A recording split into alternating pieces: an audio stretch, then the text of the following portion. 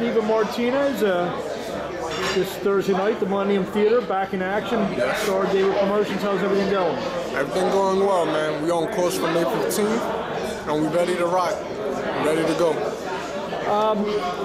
What you been up to? You had a couple fights on TV and kind of taking off the radar a little bit, winning some fights. Tell us, everyone, what's going on. We back in the ring May 15th, Thursday. I fought February, so this year I already got a 2-fight streak.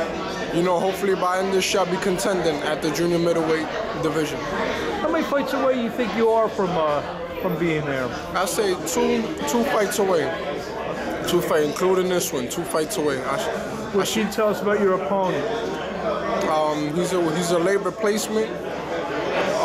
You know, we ready to rock. You know, I don't know that much about him, but we ready to rock. We ready to execute what we game plan on in the gym. We're ready to execute May 15th. What's it mean you be fighting in Brooklyn?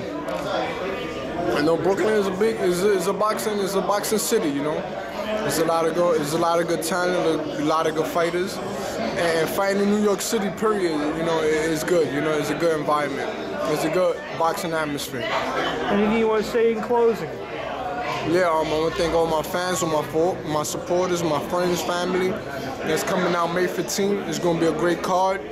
And you know you're going to have me doing what I do best. Thank you. We'll see you soon. Thanks, Steve. Okay.